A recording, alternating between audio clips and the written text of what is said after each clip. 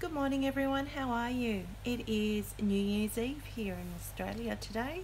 But I thought I would just go through the different sorts of pen storage that I use. We'll jump right in. I have 3 of these Galen Leather cases. They have a very sturdy zip on them. They have a felt lining and a felt flap to protect the pens when it's closed, like that. And they just fold over and you've got your pen sitting there. And this is quite handy for sitting on your desk, because then you can just pull your pens out as you go. So it's really easy to use. It's a very sturdy pen case. It really protects the pens. And I've got 3 of these. They each hold 10 pens. So that's this is the Crazy Horse brown, and then I've got 2 of the Crazy Horse green ones. As I said, the zips are very sturdy, really good quality. So, and you just open them up like that. They're really, this was probably my first pen case I ever got.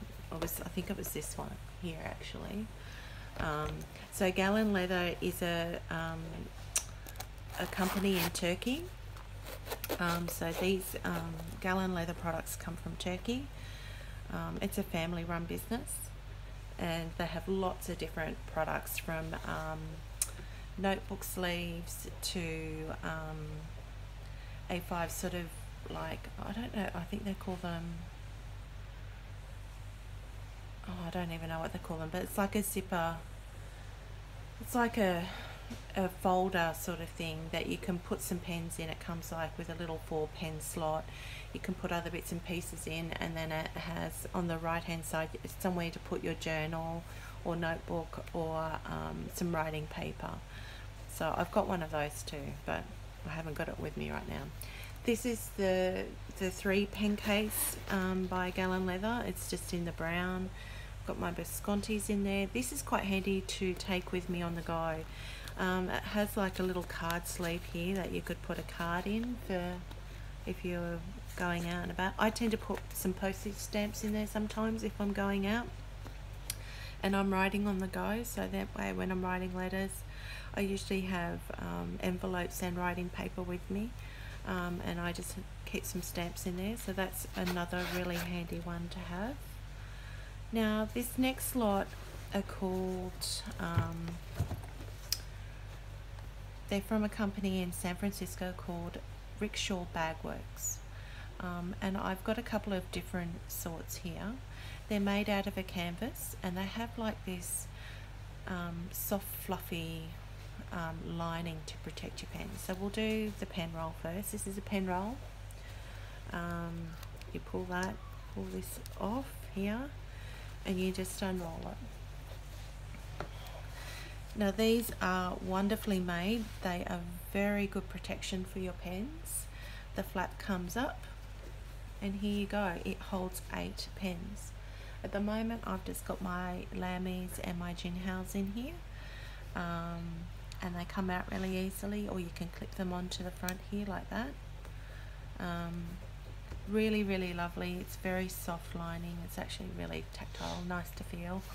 This is all canvas, of course, like a pattern canvas. So, and then to close it, you just roll it up, pull this around like that, flip it back over the little toggle here, and pull. And there you have it. So that's the first Rickshaw Bagworks I have. Then we've got this. Now this is called a pen koozie. It is made out of canvas. I got mine in the Van Gogh series. So it has 2 zippers at the top, and it has a pocket at the front. So you could put like a small notebook in the front there. You open it up like this, and you can put things in it. I've actually got other Rickshaw Bagworks pen cases in here. So you can fill it with these sorts of things that to put in here. See, but it's just canvas on the inside, made in the USA. It's also got very sturdy zippers and pulls on it. It's much more lightweight than the Galen Leather 10 pen case, and this can hold, I'd say, up to 10 or 12 pens even. In mine I have two smaller single pen sleeves. I'll show you this. They've also got that very sort of fluffy lining in them. So, and then I've got two of the three pen sleeves. So once again, they've got that fluffy, lovely lining to protect them. Really, really nice. Lovely, lovely protection for your pens. So I tend to put those in here, and I'll put these two down the middle, like that. And then I also have this, I've got two of these actually, Franklin Christoph little zipper pen cases. Now when you buy a Franklin Christoph pen, it usually comes with one of these. So I've actually put both of my Franklin Christophs into this one pen case. So two pens fit in there quite easily for me. It's quite nicely lined, just with like a cotton. But they don't tend to scratch or anything, and I usually keep this in here as well. So with that I can fit, what's that, 6? I can fit 10 pens in here easily. So that's the next one. Now I also have this Paperblanks pencil case that sits on my desk. It has a magnetic closure, and it's just a box. It's a very sturdy sort of cardboard.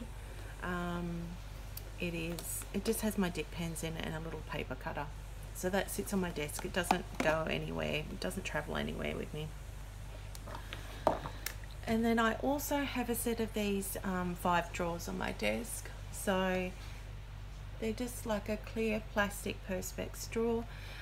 You can, in Australia, we tend to get them from places like the Reject Shop or a discount store, or I believe you can also get them on Amazon. I've had mine for absolute years, so I can't even remember where I got mine from. But you've seen me use these in videos. I'll quite often line all my pens up and just have it to the side, and that sometimes tends to be just my pens in use at the time. I might put them in there, so then it's easy access at my desk. My last one, this is a pencil case I got for Christmas off my dear friend Chris. She knows green is my favourite colour, so this is like a sort of a darker sort of olive green. It's got purple flowers and cream flowers on it. It has this real retro feeling. It's from a shop here in Australia called Typo, and I've filled it up already. But the reason I liked this one, I thought this is going to be really, really handy. It's got a really large compartment at the top. Yeah. So I have filled mine with cards and postcards and envelopes and things to have on the go, ready to go. This second compartment is slightly smaller, but it sits on the outside. I've got postage stamps and stickers in here. And then this bottom one I really liked, because it's enough room to hold a pen or two. Let's try that. So I'll put this has got 2 pens in it. Let's put that in here and see how that goes. Yeah, see? So it's like almost, I've made it like a little stationary writing kit, I guess, and as you know, I do a lot of letter writing. So this is really, really handy for, sometimes I even just take this to the living room because I don't want to sit at my desk and write letters, or I'm watching something aimlessly on TV, so I can sit on the sofa and have this little tray table thing that I can put on my lap and write. So that's something that I could just carry around with me, or if I did want to go and sit in a cafe somewhere and write letters, I could take this with me. It's not too heavy. It's very practical, and I really, really love it. So thank you, Chris. So yes, that is my pen storage that I have. I really love each of them for all their different reasons. And let me know what you tend to put your pens in. I know some people have these beautiful, I think it's from Taroko Craft, I think. In Japan, they have these beautiful wooden pen cases that it's like almost like a little mini chest of drawers that holds all your pens. They look wonderful, but I also know they're very, very expensive. So this is something that has been built up over the last 7 to 8 years, I guess, of my pen storage that I use. And at this point in time, excluding that and excluding that, all of this here, it is enough to hold 53 fountain pens. And if you've watched my last video, you know that I'm already up to 51 fountain pens. So I've got room for 2 more, or I sell some of the ones I don't use as much to make room for more, or I just buy another pen case. But yes, so anyway, that is it for today, guys. I hope wherever you are in the world that you are staying safe, that you are well, and have a lovely day and evening. And thank you so much to everyone who has subscribed. I really appreciate it, and I'll see you back here next time. Take care, everyone. Bye.